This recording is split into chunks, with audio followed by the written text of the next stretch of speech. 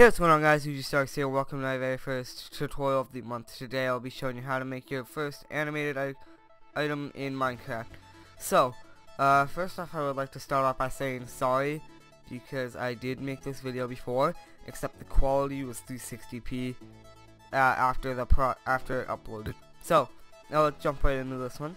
So, step 1, you're going to download paint.net, the default resource pack 1.8, and the name.mc meta file for the animation programming. And you're also going to download paint.net so you can. So step 1, you are going to open up this and go inside of it. Dang it. And inside of here, and textures. So you're going to. I'm going to do an item. I'll do a golden apple. And that's how you get your item. Step 2, you're going to open paint.net and close the first one. Don't save unless you want a black sheet or white sheet. Sorry. Then you're just going to drag it into paint.net, zoom in by holding Control and the scroll wheel, and now you are going to push Control A and then push Control C and then N.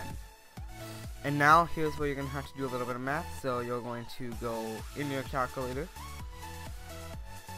and do the resolution of your item. So for example, mine's 16. This works with every other one too. So 16, then you're going to click times the number of frames. So I'm going to do, we might as well do 4 frames.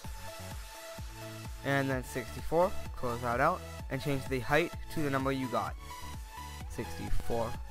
That, and now you have 4 times the size. So what you're going to do is click Control V and just do what I'm doing right here. Pretty self-explanatory. Just drag each one, and then you got your nice little.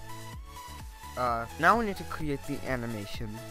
So I'm going to make mine turn different colors. So I'm going to just select this yellow area with my magic wand tool. And this white area, of course. So then I'm going to go to adjustments in this.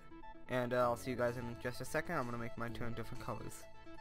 Alright, so now I got my animation going. What I'm going to do is I'm going to Control Shift S and save it as the exact name you will have.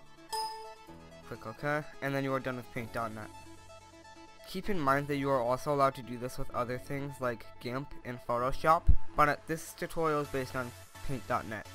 Then you are going to drag that item in your resource pack folder as well as the MC meta file, and then you are going to rename the MC meta file to whatever item. And then after you are done with that, you are going to type .png. This is very important. This will not work if you do not type PNG at the end. It's the right way too. So apple golden .png, and it should appear right next to your thing, right next to whatever item you animated.